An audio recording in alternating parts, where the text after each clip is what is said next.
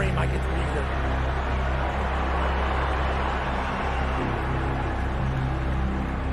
Ladies and gentlemen,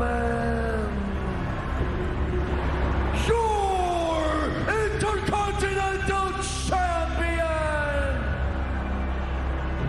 the Ring Guy, Gunther!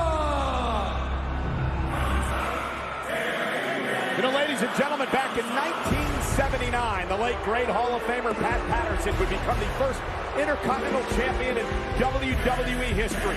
And over the years, dozens and dozens of Hall of Famers have held this prestigious title. A title that has become known as the Workman's Championship, because the man who holds the title goes to work. He makes every live event. He makes every television show. Defends the championship across the world. That is why the Intercontinental Championship is so important to men like Shinsuke Nakamura, to men like Gunther, and all the many others who held the title in the past. Shawn Michaels, Macho Man Randy Savage, Triple H, Scott Hall, Roddy Piper, Dwayne The Rock Johnson, Stone Cold Steve Austin. the list goes on and on, a Hall of Famers and icons.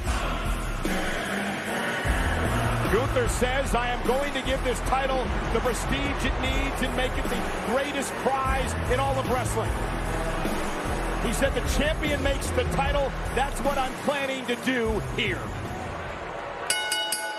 The following contest scheduled for one fall is for the Intercontinental